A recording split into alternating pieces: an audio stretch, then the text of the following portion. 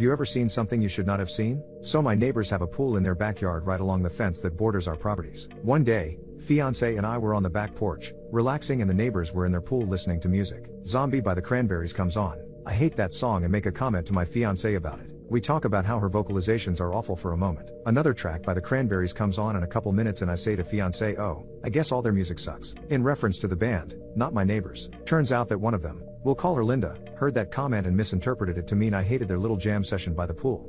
She walks over to the fence line and introduces herself and then says, "If you guys ever think the music is too loud, just give a shout and we'll turn it down." Immediately I feel guilty and try to express that's not what I meant and the volume is fine. But the whole interaction went so fast and I didn't really get my point across well.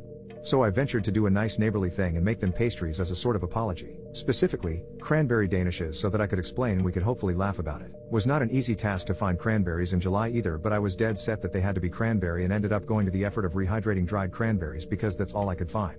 Linda and her partner, who I'm gonna call Dave, were having some marital issues. This was evident to me and fiance because we would frequently hear them argue. Based on context clues, Dave had some sort of affair. So I begged fiance to take the danishes because I'm so awkward in confrontation and felt like he would be better suited for this. He obliges. He has to go around the fence and up their 100-foot driveway to reach Linda, who is sitting in the pool quietly. As he approaches, he realizes she has earphones in, and is quietly crying with her eyes closed. And he's in his head like, crap, this is already awkward. She sees him as he's mulling over whether he should turn around and try again tomorrow or just accept that we will always have an awkward relationship with them now.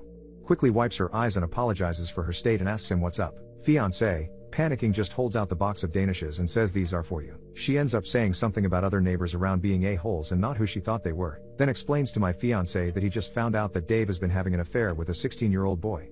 My fiancé goes oh and slowly walks away.